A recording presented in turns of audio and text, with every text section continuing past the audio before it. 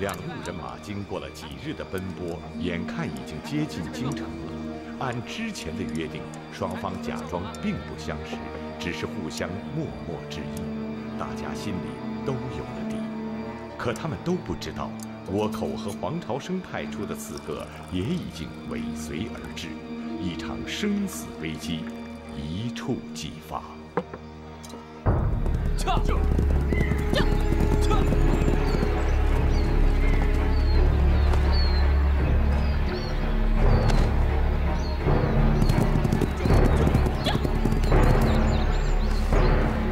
王爷，3匹马从南面来。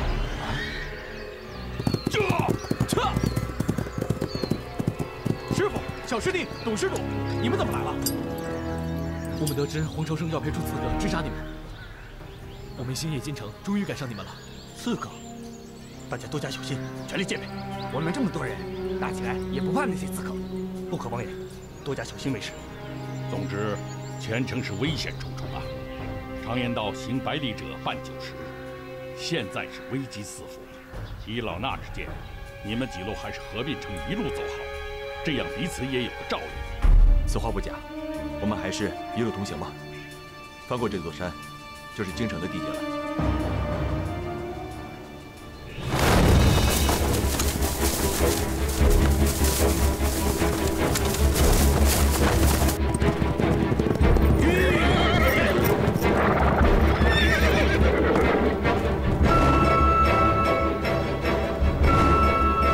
刚过去没多久，要退！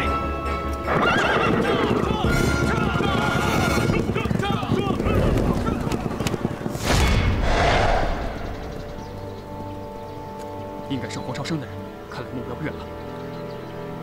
不妨跟他们一起动手，他们在明，我们在暗，将目标一举歼灭。走。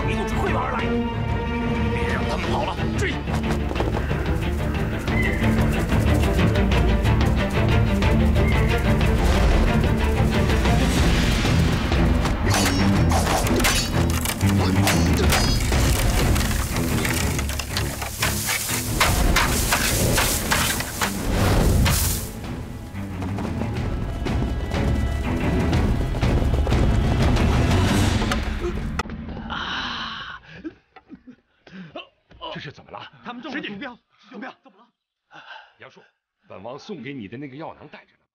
对，师兄，你忍一下。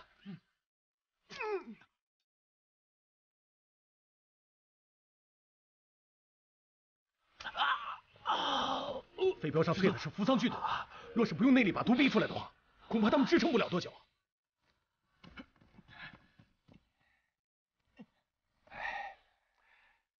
因为我连累了华安寺，本王深感内疚啊。这回我等出山，是为了解救天下众生，早已将生死置之度外，王爷不必自责。师傅，黑人转瞬就到，我们3个人又受了伤，这猛虎阵又使不出来，我们走又走不掉，我们该如何是好啊，师傅？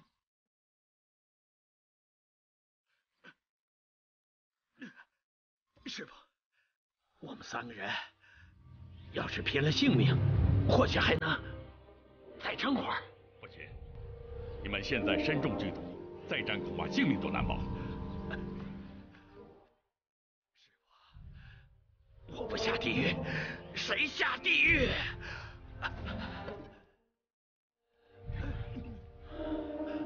师傅，开杀戒吧！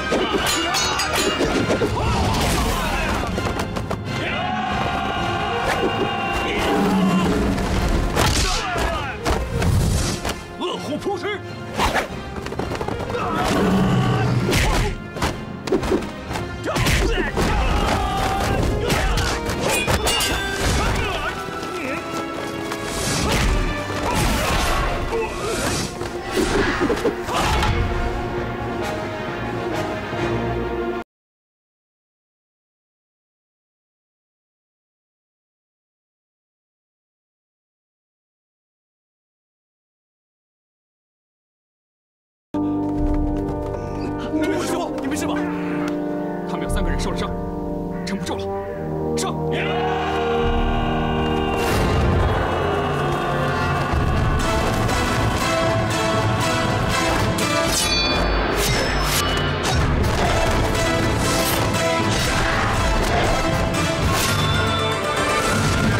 父，就。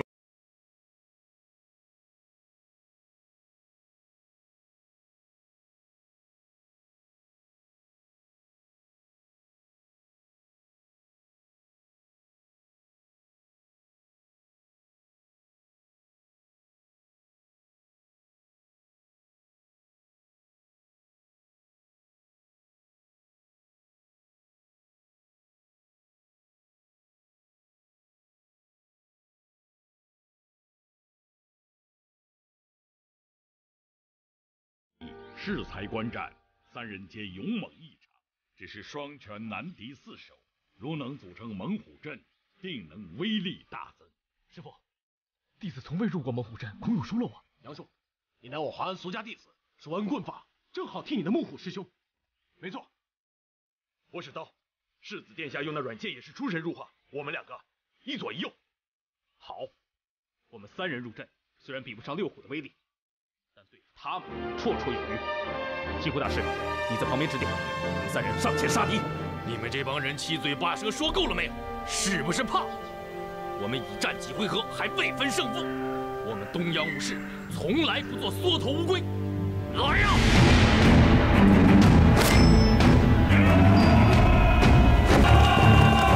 看来一切都是天数，能否度过这一劫，就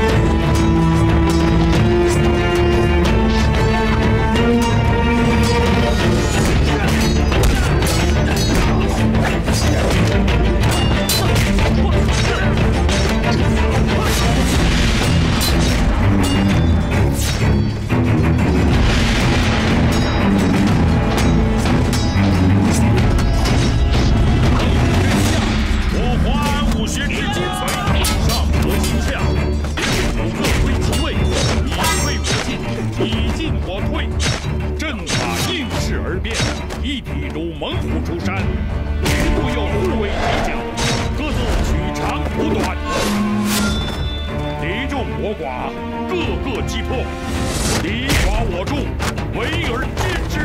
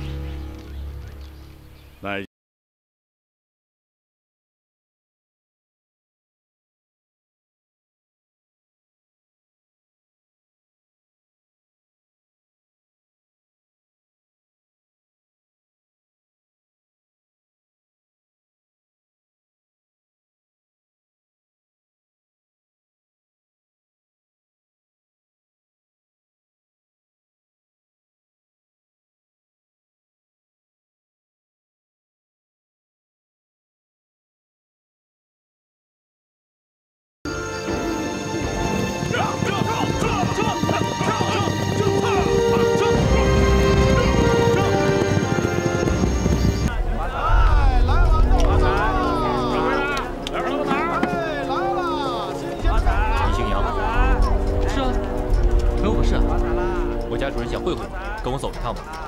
你家主人？我这刚回京城没多久，认识的人也不多。朋友，你搞错了。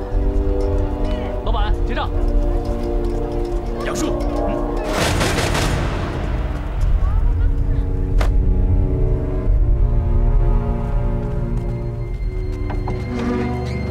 小姐，姓杨的小子我们带来了。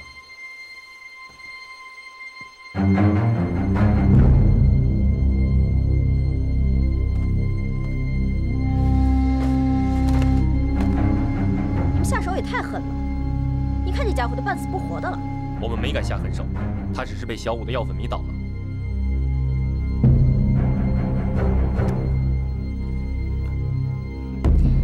这下你可老实了，把他给我绑起来，用蘸水的皮鞭给我狠狠的抽。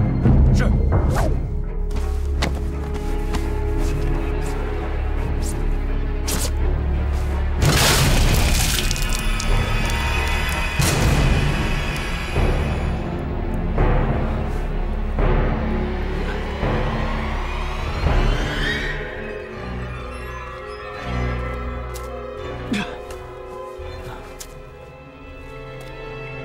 你叫杨树？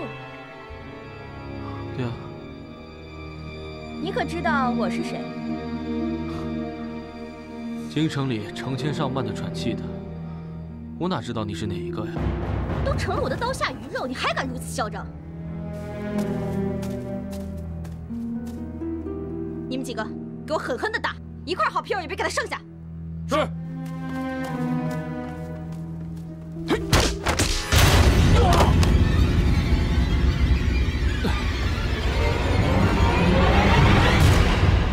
给我上！上！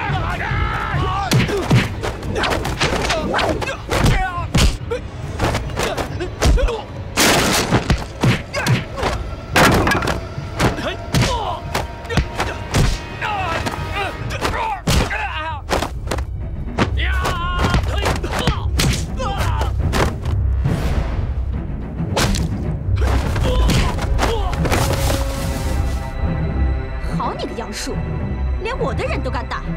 打了又怎么样？你真是嫌自己脖子上的脑袋扛得太沉了吧？哎，哼，好男不跟女斗，天色已经不早了，没时间在这跟你花拳绣腿。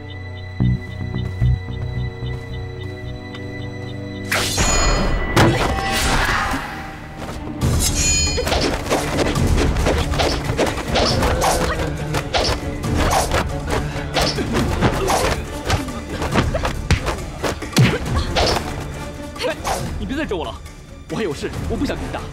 你要再逼我，我就脱衣服。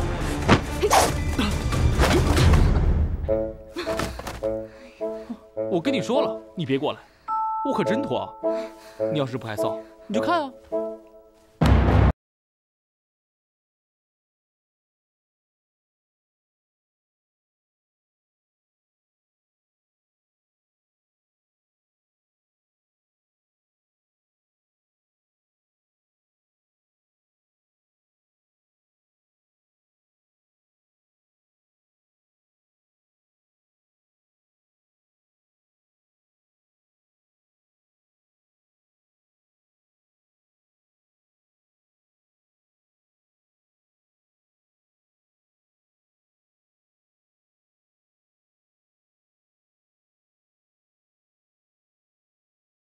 你爹原来是太监总管，李锦中。哎，不对呀，他不是个太监吗？怎么能生儿育女呢？这不是天下奇谈吗？姓杨的，你死定了！我一定要杀了你！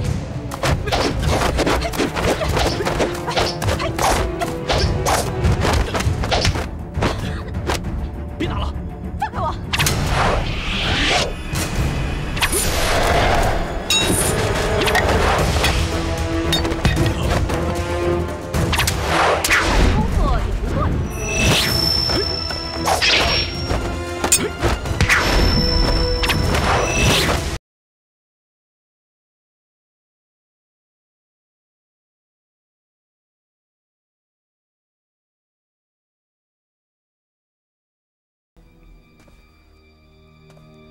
在下杨树，南华庵俗家弟子，请问是哪一路的兄弟啊？妇人之仁，罪不可取。这个蛮女招招都想夺你性命，你还留着她的命干什么？你先闪开，让我先结果了这个蛮女，再来和你细说。好啊，又来一个。本小姐若是怕了你们这群粗鄙武夫，我就不姓李。李音月，少把你的太监老子挂嘴边，你到底姓李姓王还不一定呢，谁不知道你的来历啊？那个李景忠原本只是乡间的一个教书先生，穷得急了，给自己来了一刀，才进宫当了太监。没想到他狗屎运好，做到了司礼监掌印大太监的位置，觉得膝下冷清了，才从乡下抱了你们兄妹俩。你以为你自己是什么金枝玉叶啊？平日里你与你的兄长只会在民间飞扬跋扈，耀武扬威。被你们兄妹俩欺负过的人还少吗？原来你们兄妹是被李锦忠包养的，那看来也是穷苦人家的孩子。现在尽享荣华富贵，身居高位，却不知足惜福，还在这里为非作歹。你少啰嗦，本小姐行事用不着你来教训，要动手赶紧的，装什么忠孝节义一大堆的，本小姐懒得听。你想死还不容易，我马上成全你。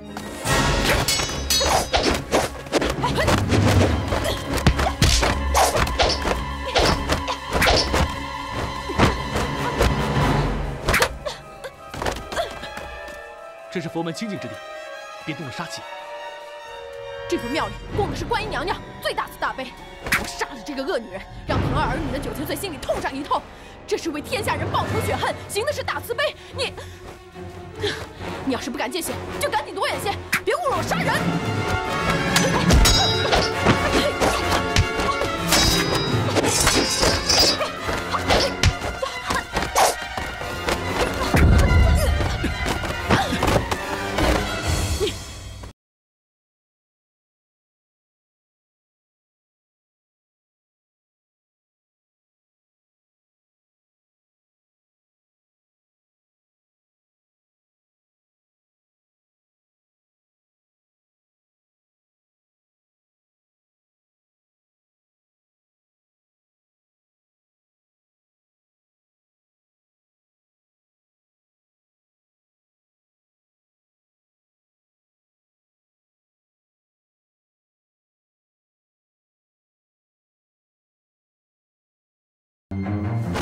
你给我闭嘴啊！你怎么？我怎么？你这样的官宦子女我见得多了，视自己为菩萨，视他人如粪土。如果我是你爹的话，我一定会给你一顿板子，让你知道什么叫好歹，什么叫规矩。东西，我求求你。这个世道，心太软，就会衍生祸患。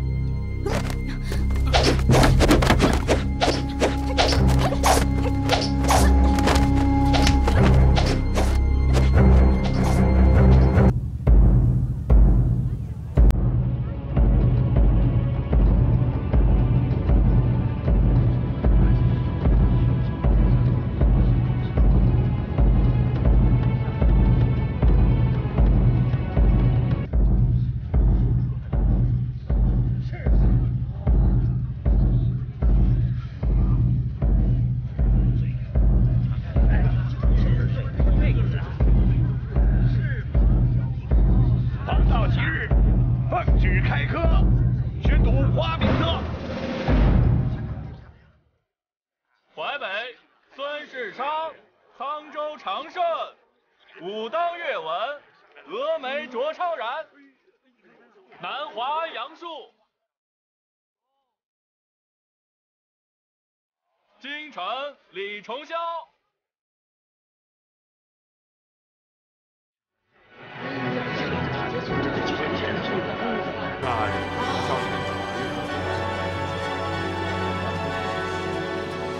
大人，今天所有考生都已经到齐了。各位，你们都是今年武科场开科取士的人才，今天第1轮比试，还望各位武举轮番开展车轮大战，谁若能赢得对手，谁便留下；谁若打输了，请自动离开贡院。各位武举，请你们自行挑选对手。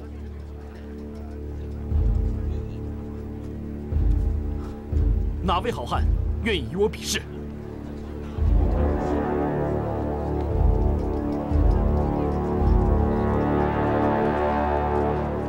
华山石勇，愿与你一战。久仰大名，我的运气可真好啊！第一个较量的就是如此高手。华山石勇对南华杨树，举兵器。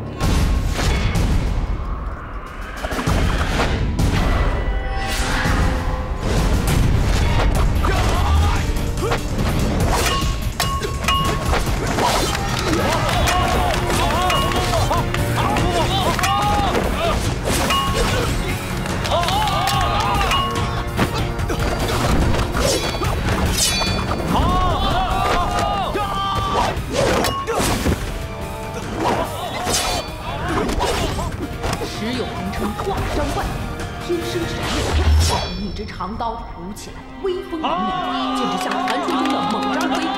虽然力大无穷，容易夺得先机，却也有弊端。天生力大的人往往心态浮躁，总想速战速决。只要你小心应对，4两拨千斤，少露破绽，用拖字诀令其分心，便有取胜把握。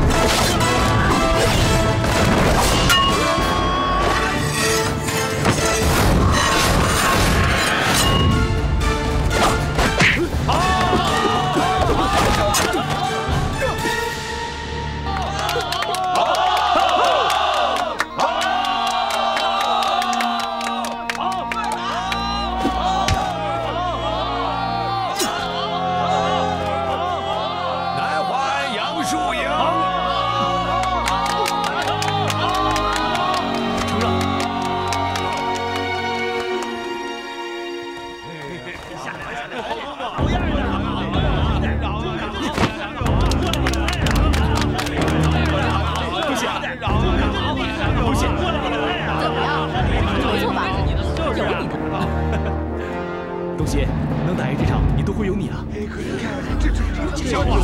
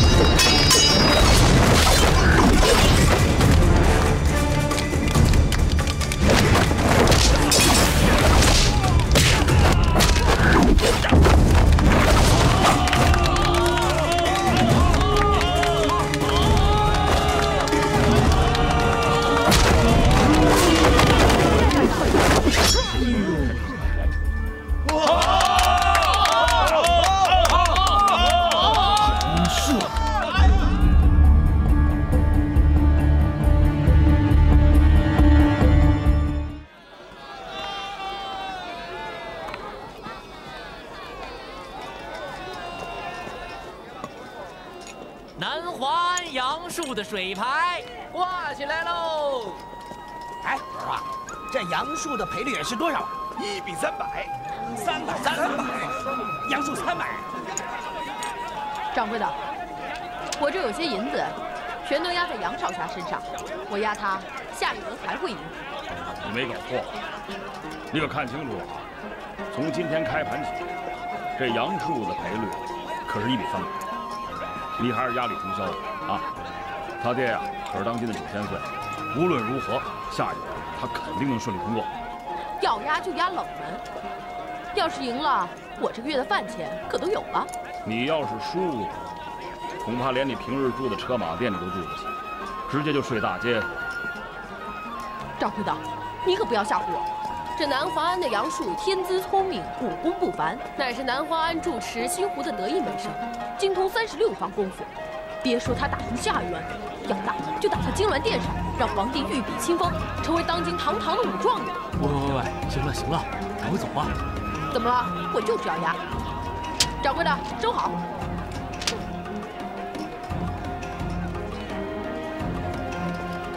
小二，哎，来，掌柜的。压南华庵杨树。哎，好。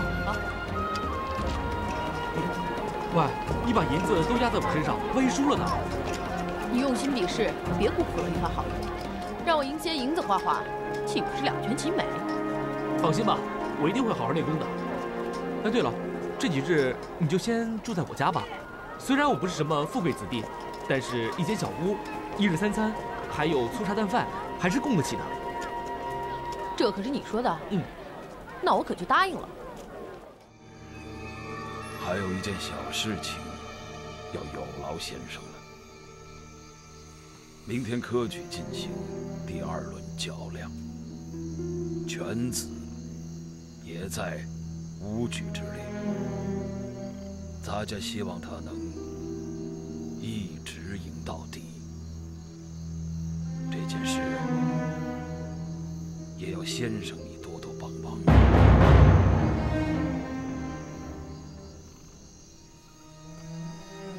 9千岁，您请放心，举手之劳，一朝小事。谢了，客气。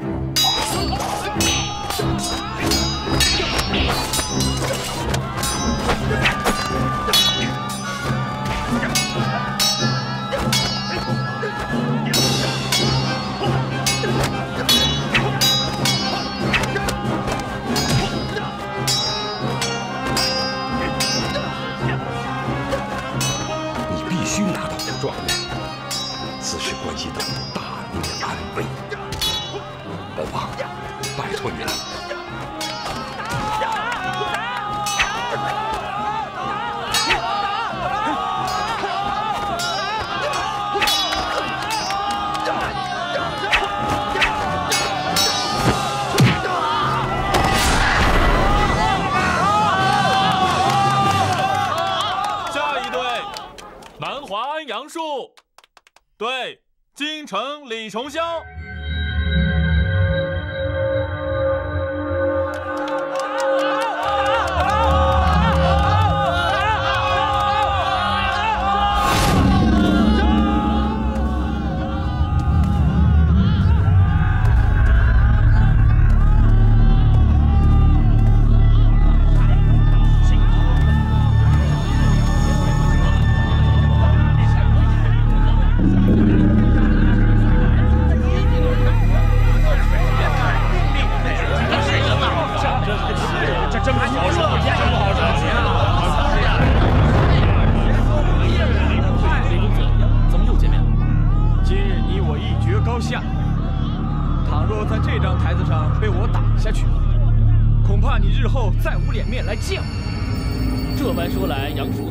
珍惜这次跟李公子当面讨教的机会了。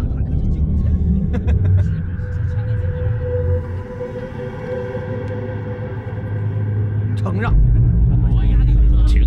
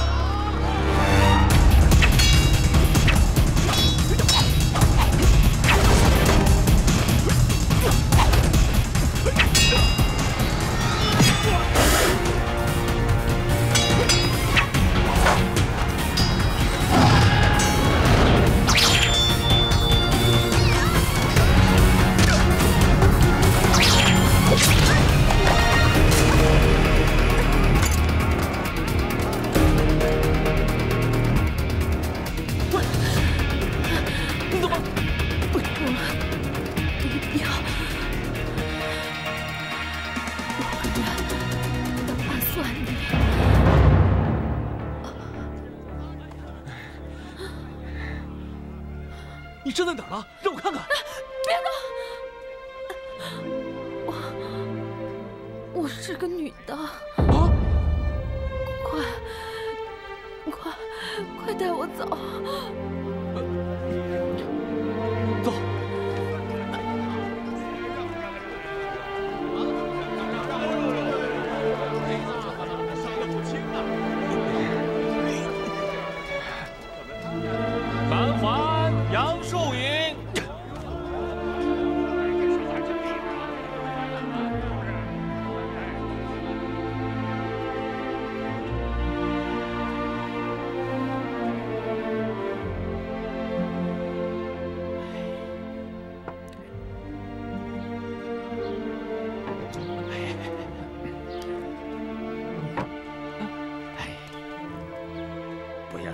偷看。既然知道她是个女子，就要非礼勿视。哎呀，爹，我是看她醒来没有。她还没醒，这毒可真厉害呀！啊，爹，那董西他不会死吧？放心吧，你可知道，你爹我可是当年赫赫有名的驱毒高手啊！虽然险，但不碍事。也不知道是谁下的如此毒手。还能有谁？9000岁的人呗。儿啊，幸亏董姑娘替你挡住了毒针呐！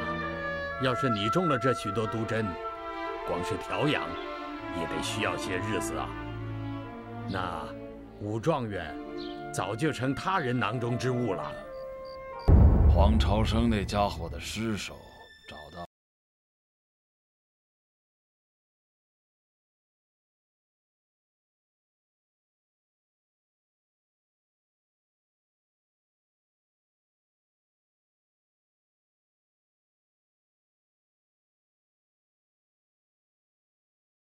9000岁。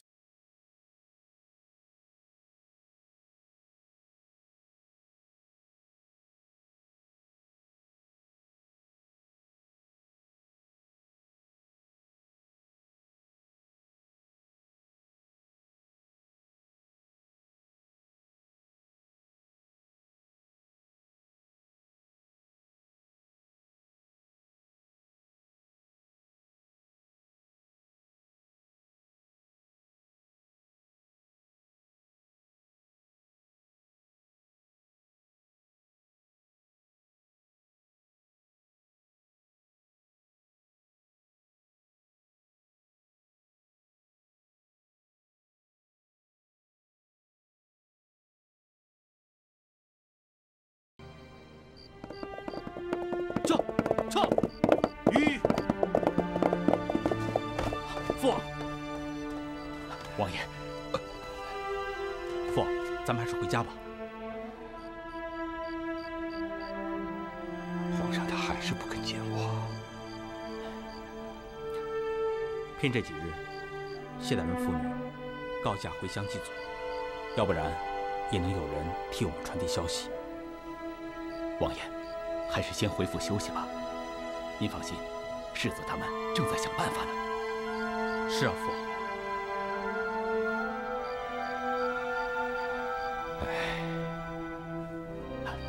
王爷，9000岁阁下，这位就是我常跟您提到的武功高手，他也参加了此次武科举，参见9000岁。好，他定了谁的身份？沧州常胜。请9000岁放心，现在站在您面前的这位是如假包换的沧州常胜，绝无任何破绽。好，沧州常胜，咱家就提点你顺顺利利的当上荆轲的武状元。谢过9000岁。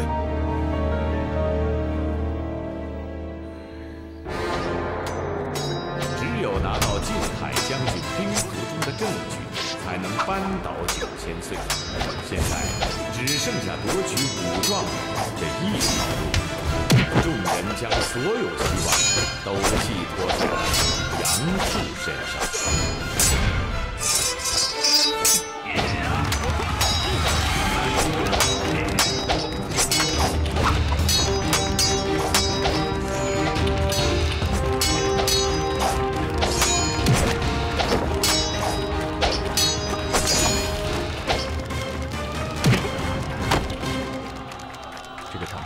开始2轮并没有显山露水，可这一轮他居然打败了武当玉，拿到了进入决赛回合的资格。看来他将是杨树的继任。你不觉得此人方法非常诡异吗？每一刀出手都匪夷所思，令人有防不胜防之感。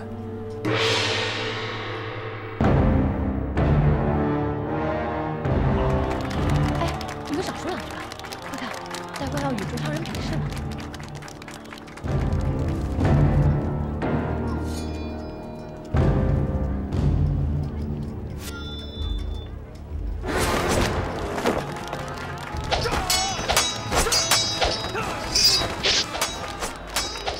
3轮筛选，留在场上的武举将寥寥无几。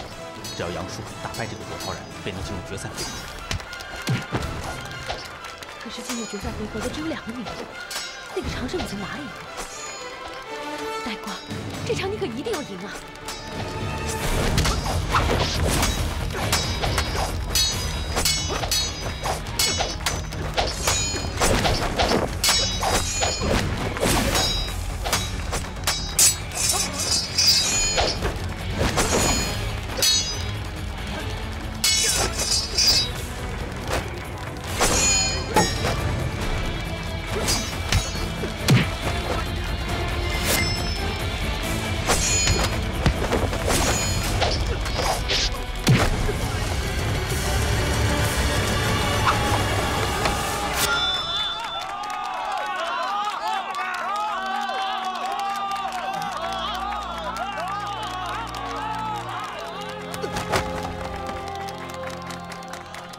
多谢相救，我输了，承让。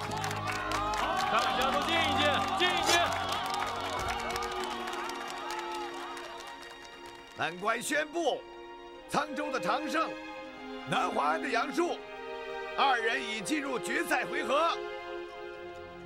2人将比试射箭、徒手与兵刃，胜者便是荆轲的武状元。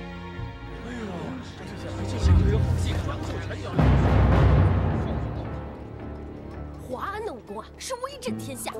各位，你们手中的这些钱呐，可都是辛辛苦苦的血汗钱，到底要押给谁？你们可要仔细斟酌啊！选这个杨树肯定是没错的。有道理，有道理。哎，赶快押，赶快押了啊！这里是杨树，威震四海，名扬天下。赶快押，赶快押，赶快押了啊！哎，押了，押了。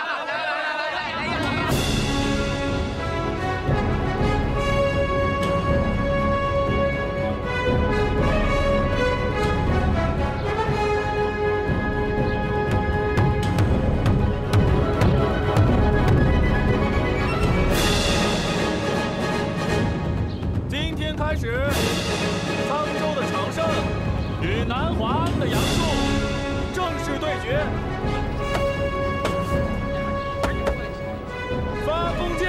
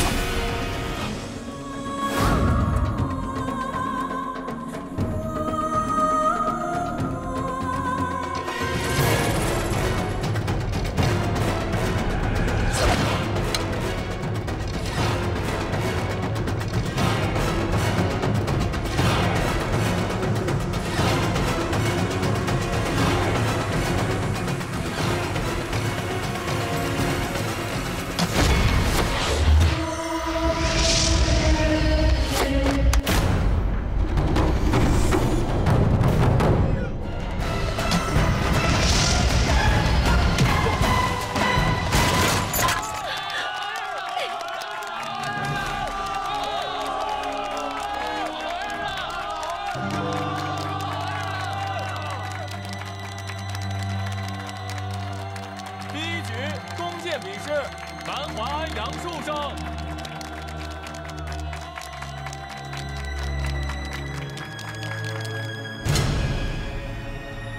小池先生，今天你输了，是在下一时疏忽，请9000岁原谅。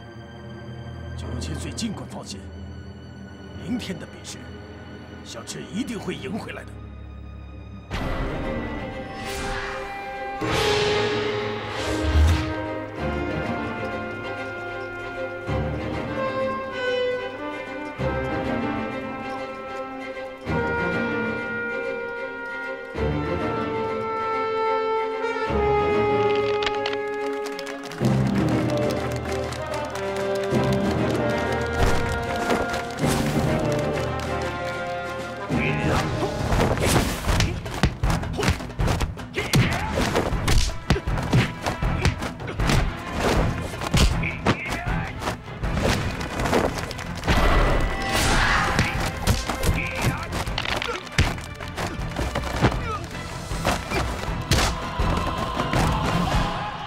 这个人武功的路数不太像中途门派。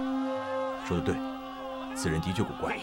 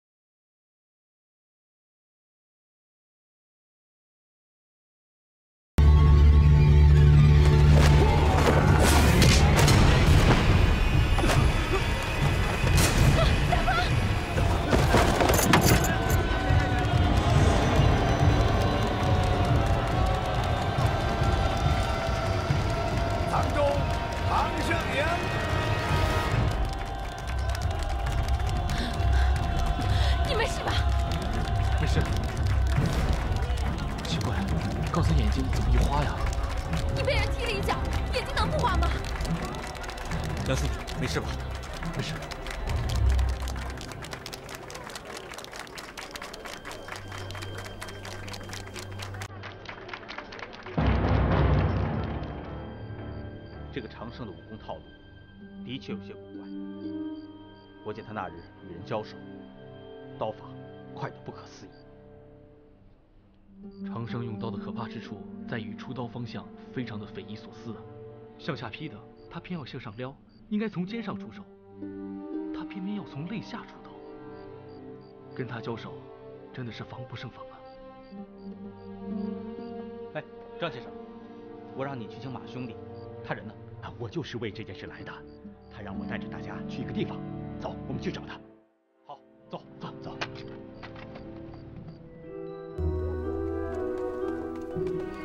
马兄弟，你让我来这里究竟所为何事啊？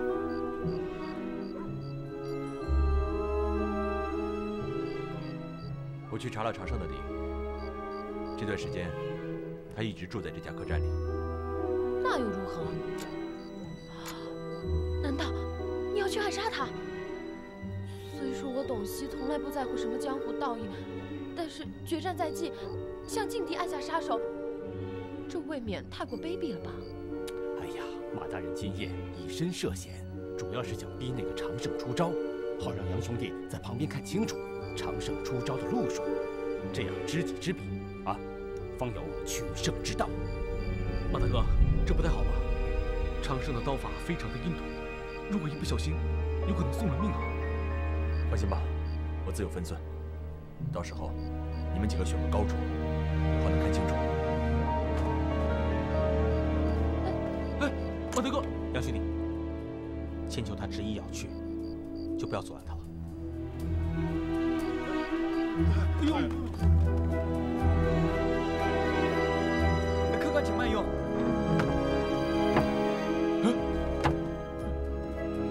请问，常胜在哪间房？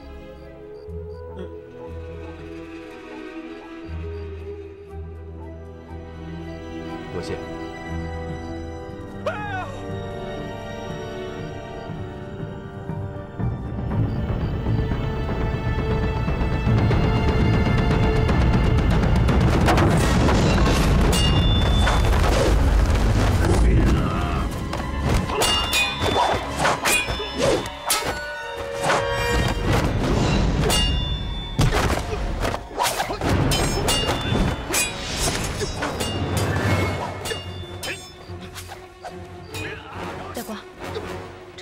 如流星闪电，你看清了吗？没有。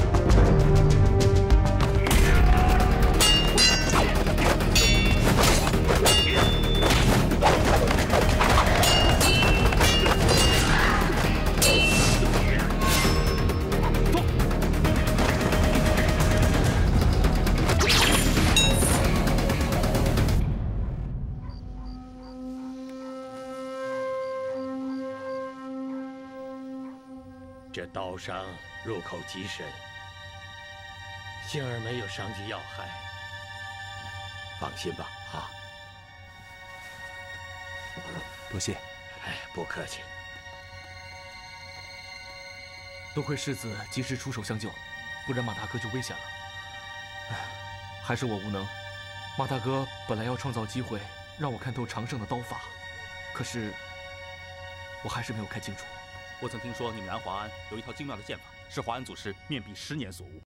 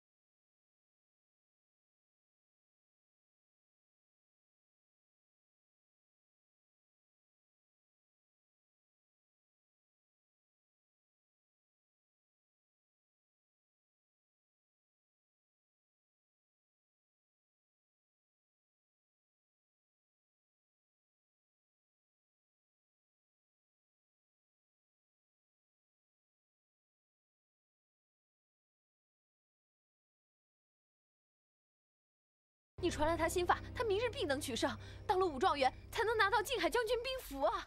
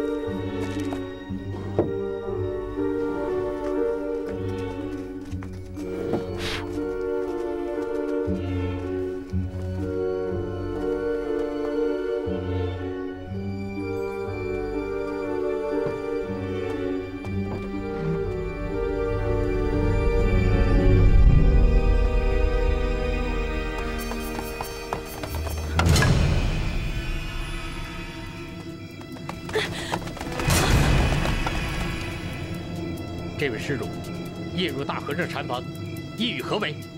施主以黑布蒙面，闭口不言，不免有失坦荡，还请施主一路真容。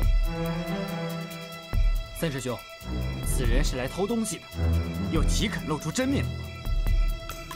既然施主不肯以真面目示人，那我等只好用武力留客了。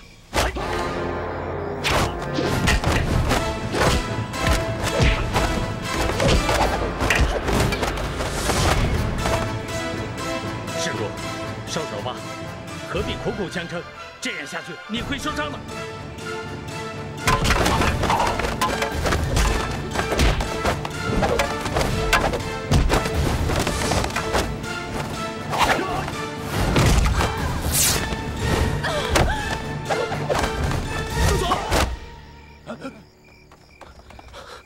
师弟，师弟。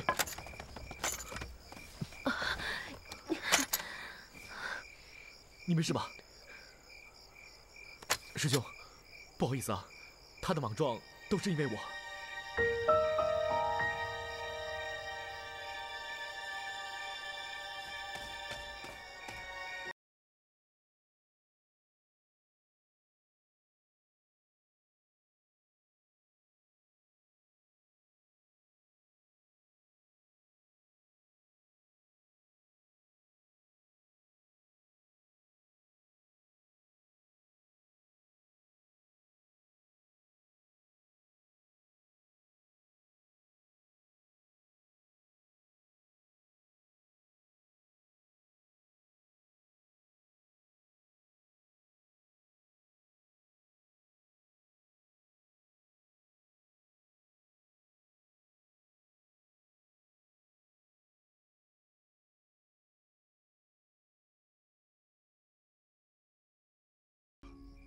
留下的刺青，释迦牟尼，在我很小的时候，他便将刺青刺在此处，因为他曾经说过，我那生父与他在江湖中相遇，可是一夕定情之后，他便抛下了我的母亲，于是，我母亲含羞生下我。还告诉我，在我那没良心的父亲身上，有着同样的刺青。孩子，师父，她就是我的女儿。这件事情我早就知道。童虎，虽然你身为华安弟子，可是你欺骗纯情少女，始乱终弃。就算你是我父亲，我也是绝对不会原谅你的。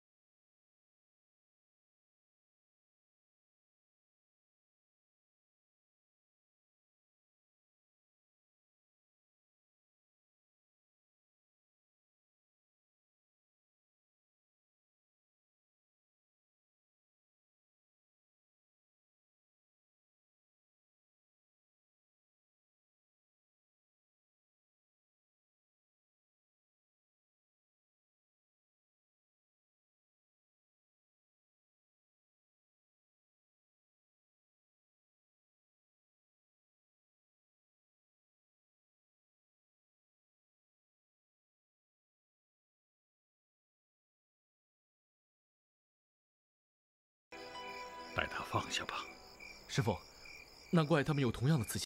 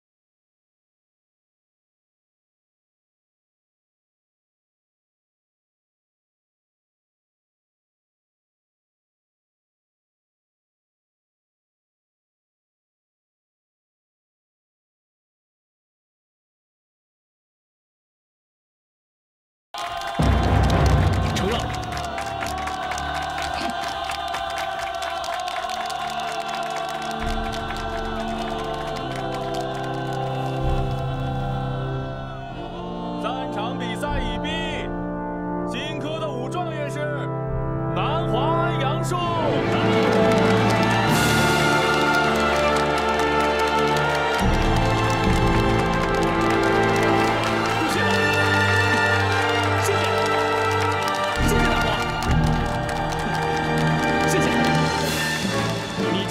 新科武状元，那朕便封你为靖海将军。微臣接旨。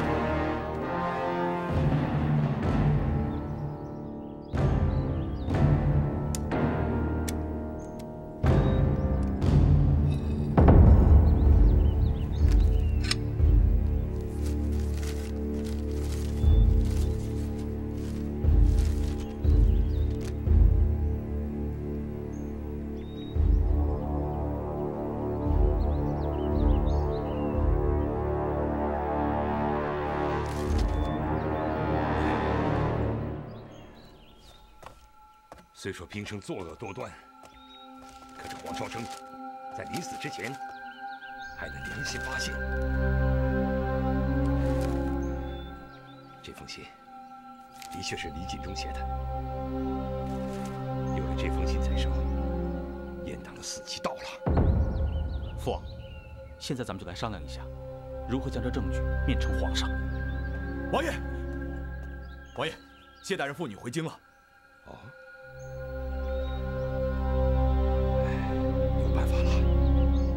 哎呀，王爷，想不到我父女才离京数日，您就运筹帷幄，拿到了阉党通倭的新证据啊！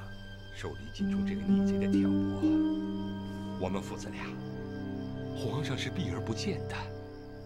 可此事关系重大，必须面见皇上。啊，那就有劳谢姑娘跑一趟了。请王爷放心，小女知道这是一件大事。 一定在皇上面前拼死禁言，让皇上知道王爷还有世子是一片忠心。那就谢谢你了。臣君替父王、替皇上、替大明江山，谢谢谢姑娘。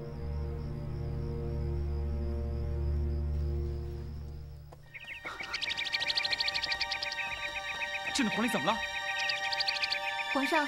他好像吃错了什么东西，今日没精神。偏偏是这只叫的最为动听。如果他死了，朕又少了一件赏心乐事。皇上，你别着急，他不会死的。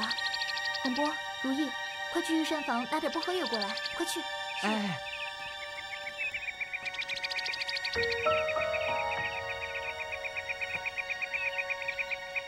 皇上，他没事。你怎么这么有把握？ 是我喂了他一点罂粟籽，他吃醉了，所以没精神。你大胆！皇上，洛英有重要的话要跟您说。都下去吧。有什么话，起来说吧。皇上，洛英。 是受家父和惠王所托，有一封重要的信，请您圣沐浴来。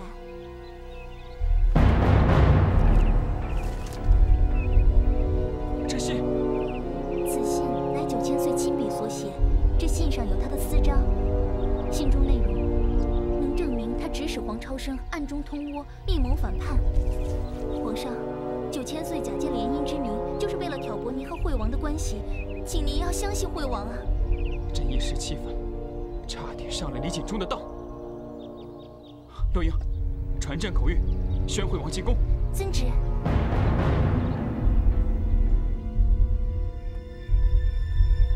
恒伯，你说皇上他拿到了咱家给黄超生的书信？没错。9000岁，请您早做打算。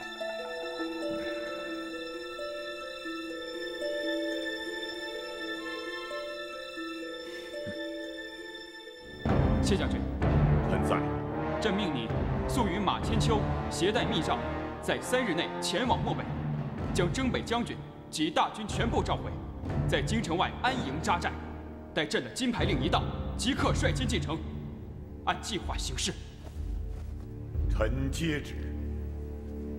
叔王，朕在。朕手书讨贼诏书，交于书王保管。待3日后，朱里联姻大典上，通倭逆贼李锦忠及其党羽悉数到达之后，朕置碑为号，3军擒贼于大殿之上。书王当着满朝文武的面，将阉党累累罪行公布于天下。臣接旨。谢大人，此。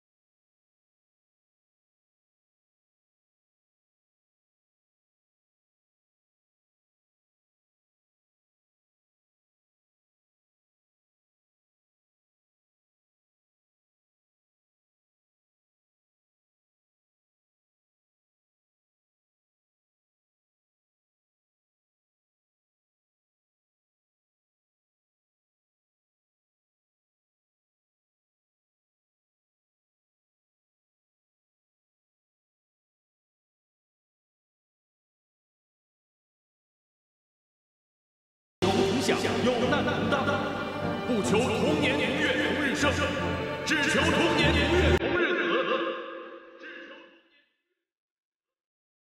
丹心耿耿，苍天可见；丹心耿耿，苍天。丹心耿耿，苍天可见。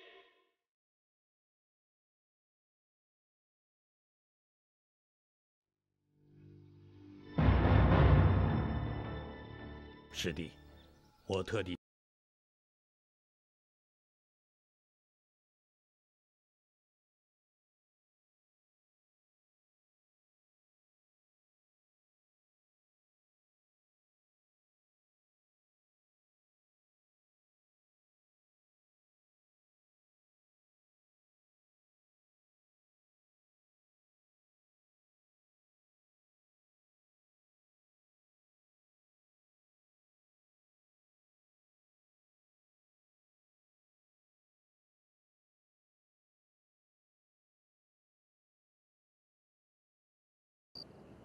主野先生，令高祖小池不慎失手，令武状元滑落他人之手，还连累杂家面临大难。杂家也算是享受了半生的富贵，死不足惜。可是杂家跟你大帅定的盟约，都要付之东流了。可惜，真是可惜啊！恕在下无能。不过请9000岁放心，现在离大婚之日还有数日，我们还有机会力挽狂澜。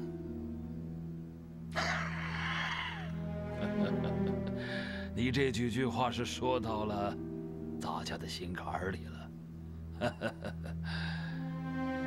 如今杂家有一计策，需要竹野先生帮个小忙，请9000岁明示，在下一定竭尽全力。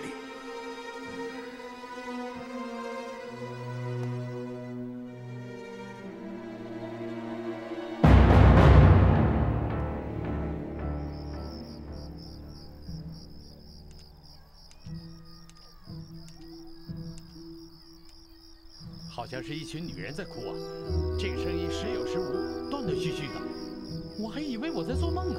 哎，你们听见没有？听见了，我也听见了。这不会是闹鬼吧？别胡说八道了。就是。啊，师傅。此深更半夜，这哭声从哪儿来的？好像是从寺院外的柳树林传过来的。恐怕有良家妇女蒙难了。师傅，咱们赶紧去救人吧。救人要紧。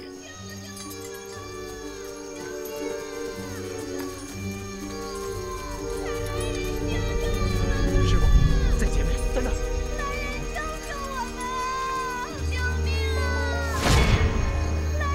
师傅就在前面，走！啊，高人在这儿！怎么会这样？是，天哪，究竟是何人如此狠心？这位高僧，民妇本是山脚下莲花村的，只因为家人为争抢水井，与邻居起了争执，他家汉子便起了歹心，故就把我家男人给杀害了，并把我们夫人捆绑在这山野林中。 佛祖显灵，遇到众位高僧，快救救我们吧！快救救我们吧！救救我们吧！师傅，快给他们解开！好，来，解开！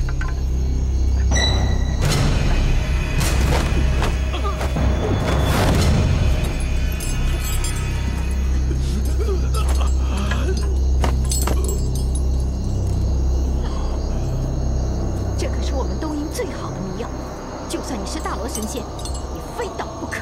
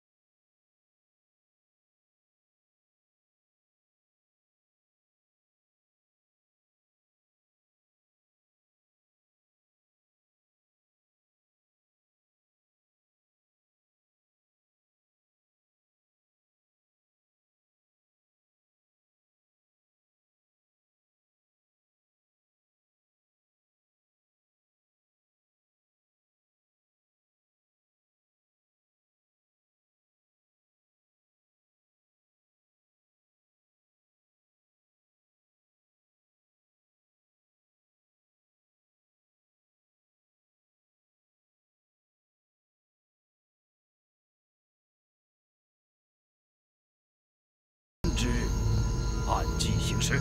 是。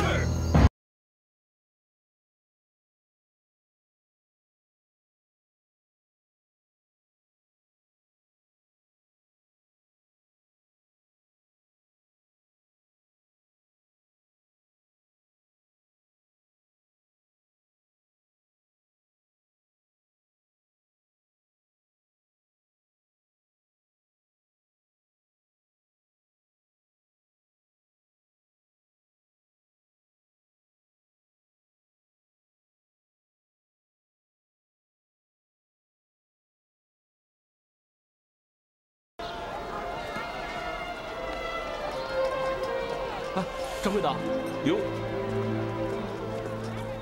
怎么又来找东西啊？啊，他昨天晚上又没回我家。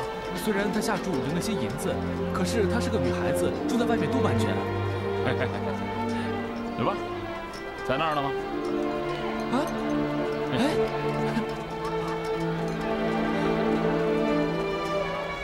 喂，你在这里干嘛？你来这儿干嘛？我来找你啊。这这几日我师兄他们都在西山，等着世子跟李小姐完婚之后，师傅和师兄他们就要回九岩山了。到时候我也奉旨南下洪州，谁再陪你去西山啊？我为什么要去啊？你这不是明知故问吗？我三师兄就是你的生父，难道你不想搞清楚自己的身世吗？我恨他。当年我娘有孕在身，他却不辞而别，这不就是始乱终弃？我童年凄苦漂泊经年，全都是拜他所赐。你别说了，你一定是误会了，我三师兄不是那种人。哎，走了，快！三师兄。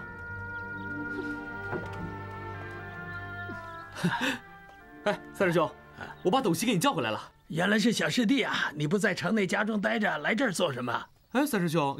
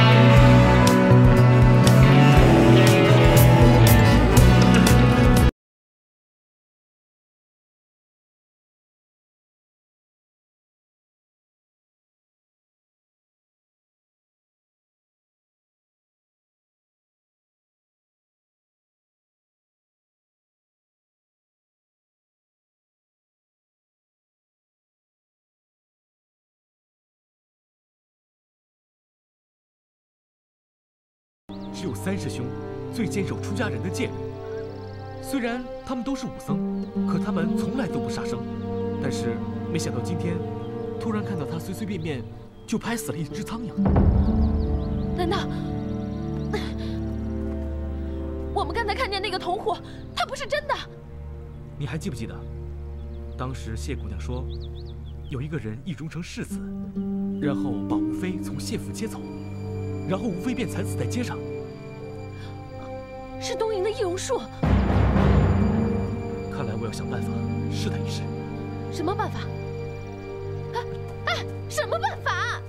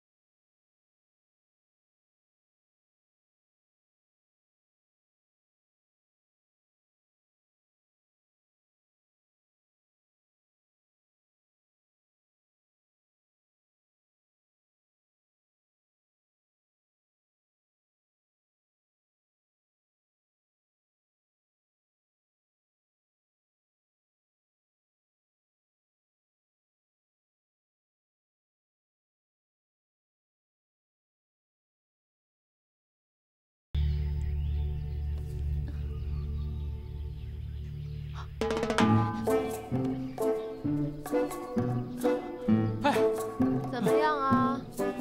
果然被我们猜对了，现在寺里面的6虎都是冒充的。你就这么有把握啊？对啊，我当时送素包子给他们吃，他们在我面前就这样吃下去了，而且一直连说好吃，他们居然没有发现里面有葱啊！你们华安寺的和尚都不吃葱啊？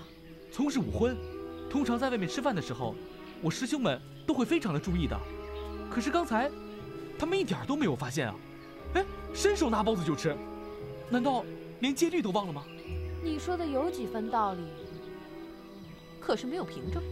还有一个凭证，我说出来，你可不要害怕。哼，我怕？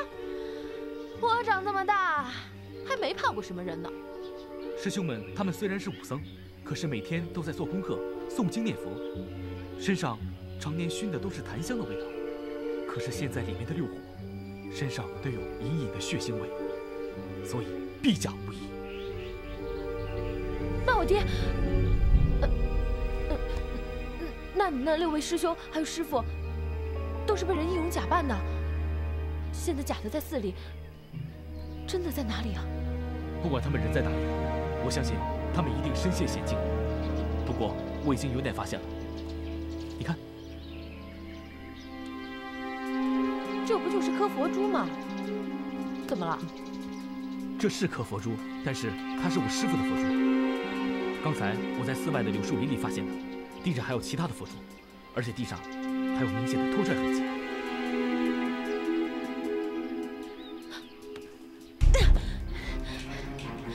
大哥，快走啊！还愣着干嘛？顺着拖拽的痕迹，我们一定能找到他们的。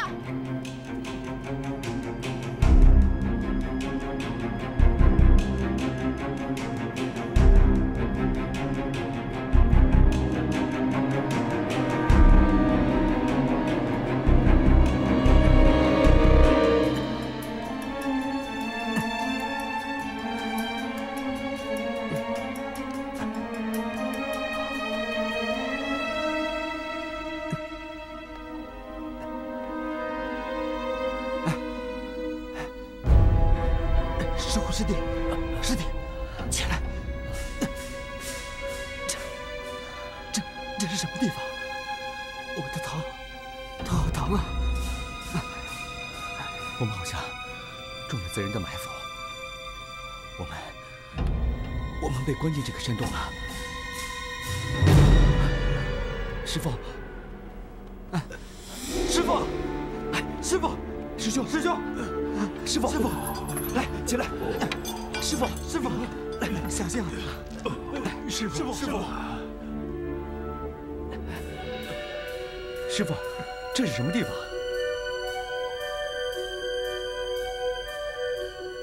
我知道了，这一定是戒台寺后山的面壁洞。面壁洞？没错。我们被关在面壁洞了。坏了，这洞口是用千金石封住的，我们怎么出去啊？这个洞只要进来，就没人能出得去。可明天是惠王世子和李简忠之女成婚大典，皇上见不到我们，必然会寻找我们的下落。那伙贼人若是将我们关在这里，恐怕他们已早有图谋。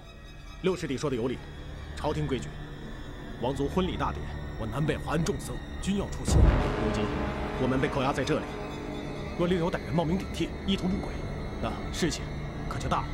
可皇帝不是认着咱们师傅吗？这音容笑貌，岂容他冒充了？金福，你忘了东营的易容术？易容术？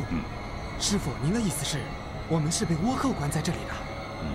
可能是倭寇，也可能是倭寇背后的9000岁。不管是谁，他们的目的就是要把我们关在这里，不让我们参加婚礼大典。在婚礼大典上，一旦要出现血光之灾，甚至危及到皇上的性命，那么天下人都会认定是南华庵僧人所为。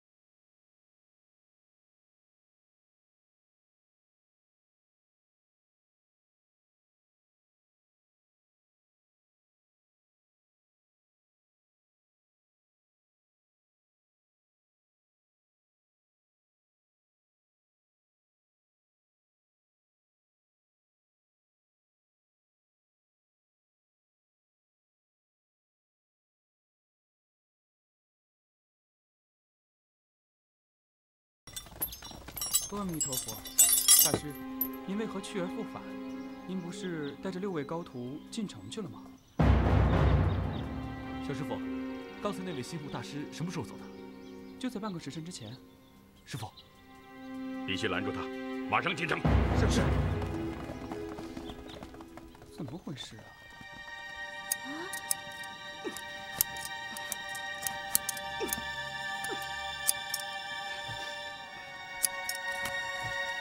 小姐，这可是皇太后亲赐的红绣鞋，你不能剪呐！别管我，我非把它剪碎了剁烂了，就不嫁，不嫁！小姐，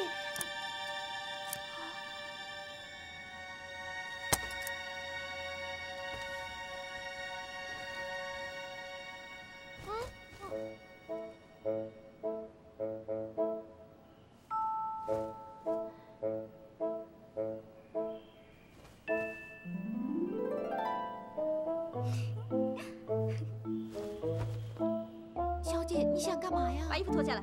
啊，快脱啊！咱家小姐啊，要嫁给世子了。是啊，到时候一定很热闹。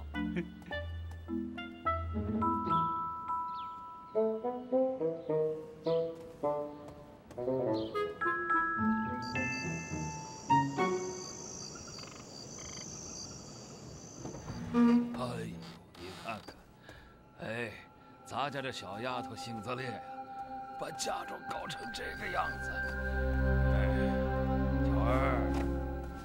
哎，巧儿，您看，哎呦，女儿啊，哎，你看你怎么躲在这里呢？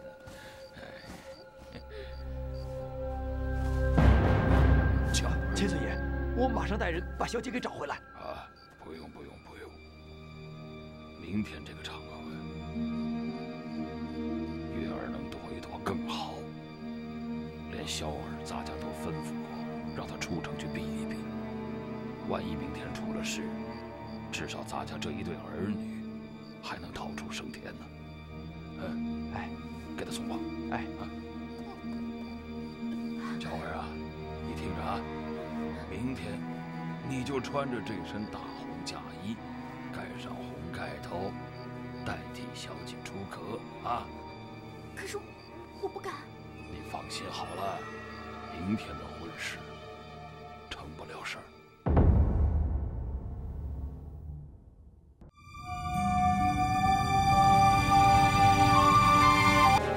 皇太后驾到！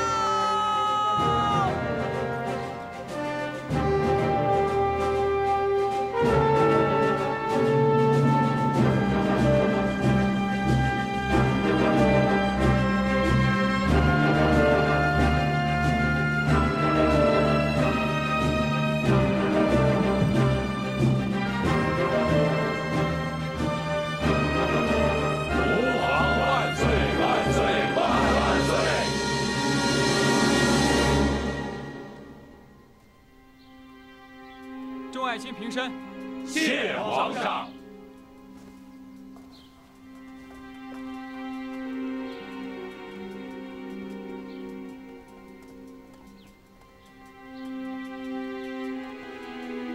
臣恭迎皇上、皇太后。诸王堂兄，今天是大喜的日子，朕与太后前来讨一杯喜酒喝。啊，臣不胜感激之至啊！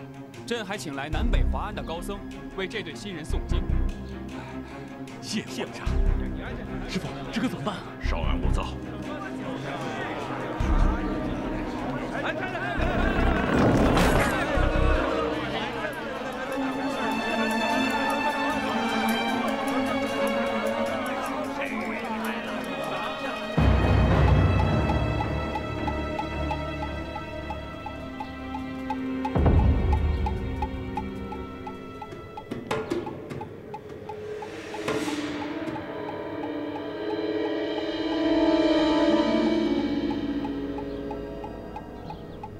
皇上，从来没见你像今天这么开心过呀。狮王，这新娘子快到了吧？朕好像远远听到了喜庆锣鼓的声音了。皇上，迎亲的队伍还远呢。那可能是朕心里太高兴了吧。堂兄，听说新娘子很漂亮，朕的心里也替你感到高兴啊。谢皇上，今天是大喜的日子，我心里也高兴，多谢皇上。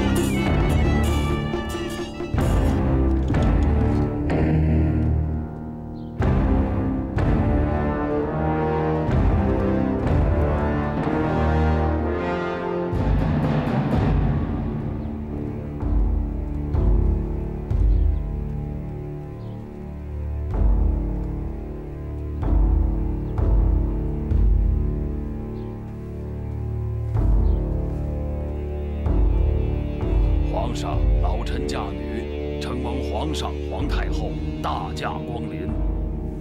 老臣之时，诚惶诚恐。今天你是岳翁，朕是来喝喜酒的，不用这么多规矩。是。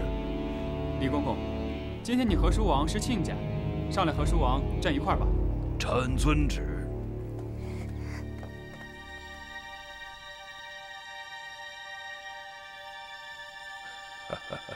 王爷，咱家的。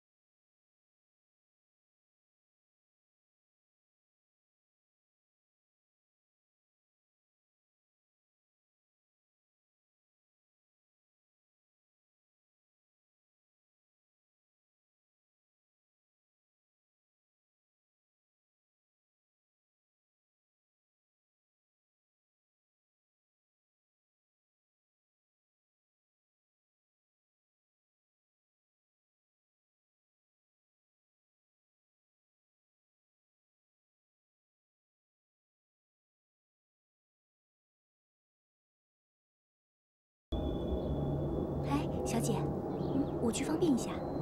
哦，去吧。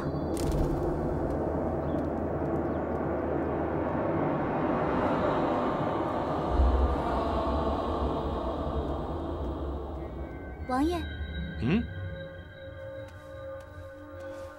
王爷。对了，你是谢姑娘身边的丫鬟吧？小女子横波。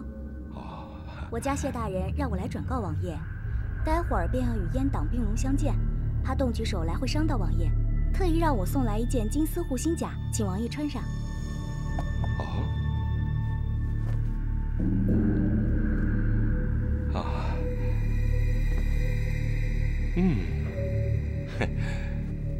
哎呀，谢大人想得周到啊！让横波替王爷更衣。好。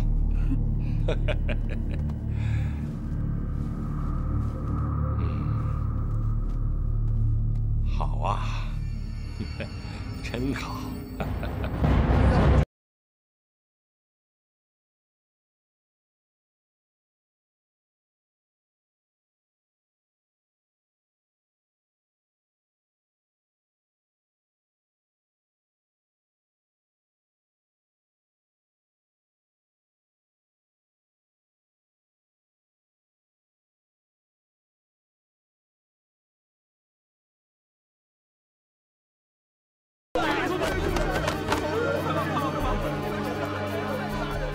我等虽是方位之人，但不能眼看忠臣被人所害。此次施加援手，绝不能漏我南花行藏。是。走。一拜天地，二拜皇帝、皇太后，三拜高堂。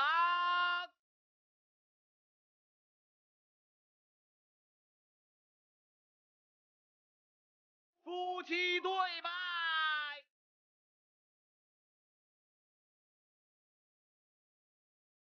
速入洞房。且慢，皇上，臣有事启奏。惠王，今天是大喜的日子，有什么事情以后再说吧。不，叔王，有事请讲吧。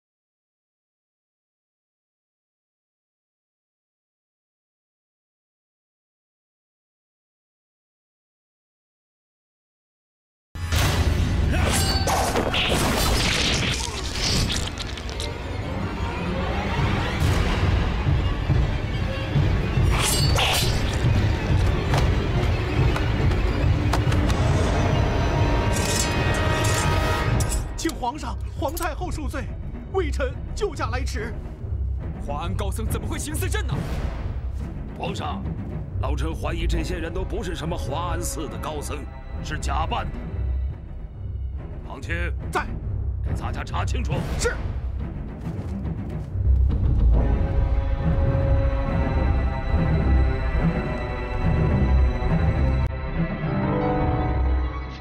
皇上，人皮面具。原来不是华安高僧，那他们是什么人？继续查。是。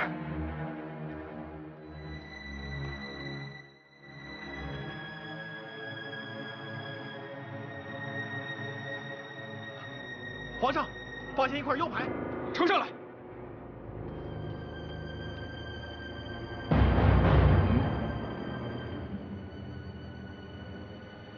惠王，怎么惠王府的腰牌会在刺客的身上？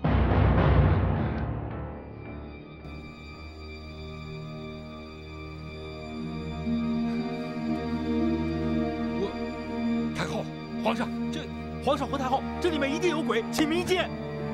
行了，这里不安全，赶紧把皇上送回宫去。母后，朕不走，这里一切纷乱繁杂，只要弄个明白。不行，赶紧把他带走。母后，快，来人！皇上，请。母后，朕不走，放开朕！皇上，皇上！母后，朱由基，难道你想弑君谋反？太后此话，臣不明白。你让家丁装神弄鬼，假扮华安高僧，想借着这场儿女婚事，把我们娘儿俩诓到你的府上，就是想让我们做枉死鬼。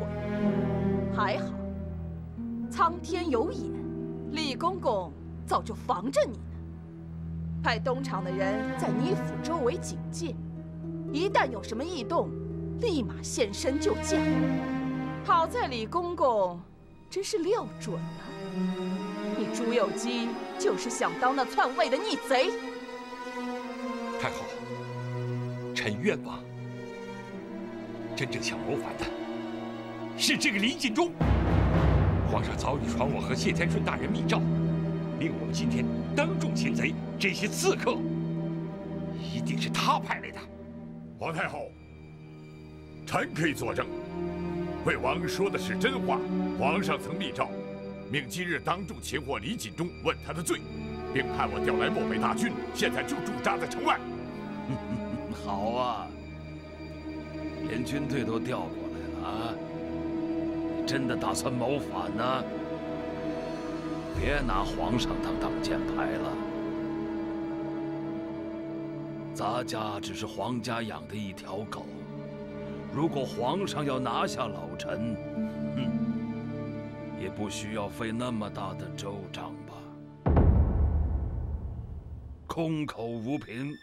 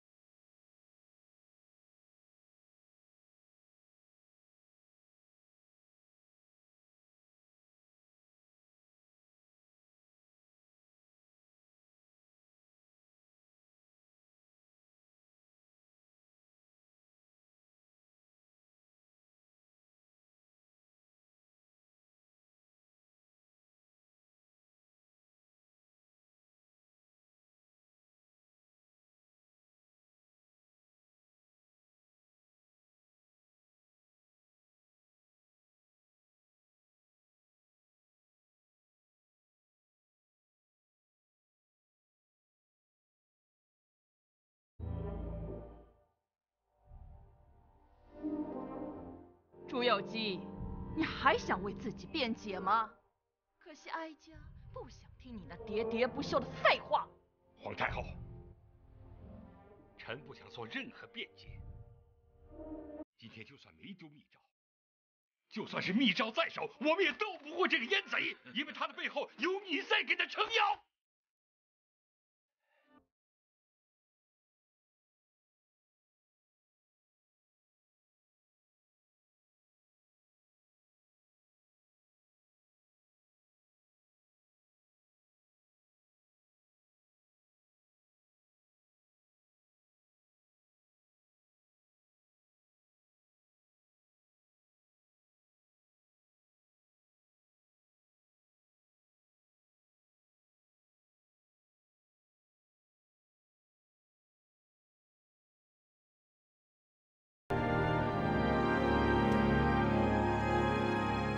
各位良臣，拜托了，保我皇上，护我大明！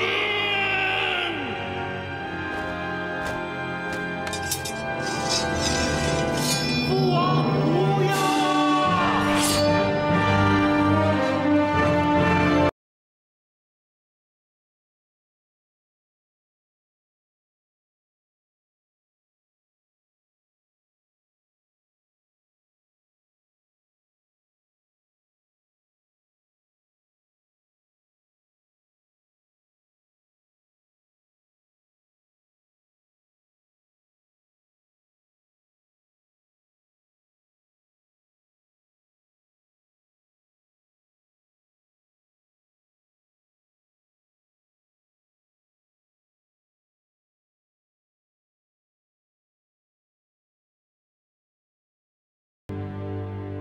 这些逆贼！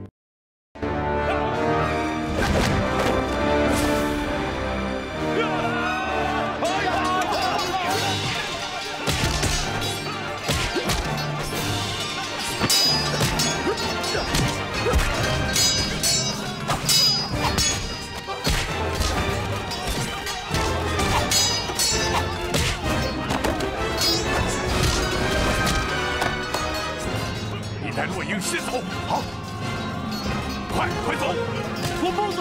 快走！别拉我！走，快点离开这儿吧！快走！带王爷走！放心吧，王爷交给我了。来，段誉，快走！